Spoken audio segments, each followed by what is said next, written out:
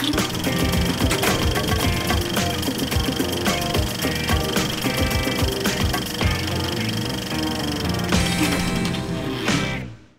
here on the carpet, the Nashville Film Festival, presented by Nissan. Cannot quit laughing at this guy, who we're so happy to have back in his hometown. Not with, in at. Nashville.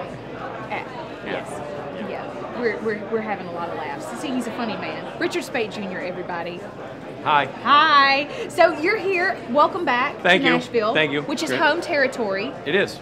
I'm on my home turf. Your home turf. And this is very exciting because you have a short film in the festival this year. I do.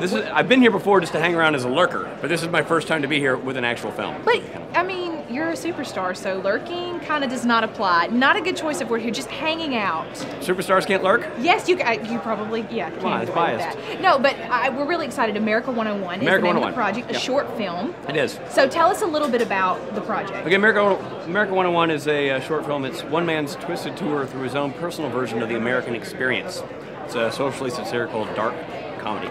And it stars Rick Gomez, with whom I did Band of Brothers. So Rick and I have been buddies since the Band of Brothers days, but we haven't worked together since then, so it was really fun to team up with him. And have a friend be in on the on the action. Put him through the paces. So, what do you think it is about, we're seeing sort of a lot of films that have this little slice of American pie, just a little bit of Americana, and the comedy element. Why does that resonate with audiences so well now, you think? I feel like sometimes you're going to tell a story that might have a social bent or a political bent, something like that. It's very easy to get heavy-handed and beat people over the head, which nobody likes. No. That's not fun.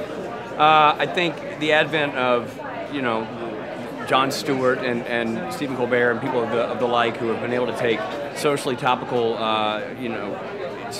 stories and make them entertaining, it sort of inspired a new wave of telling stories in a fun and unique way, but that actually have content that matters.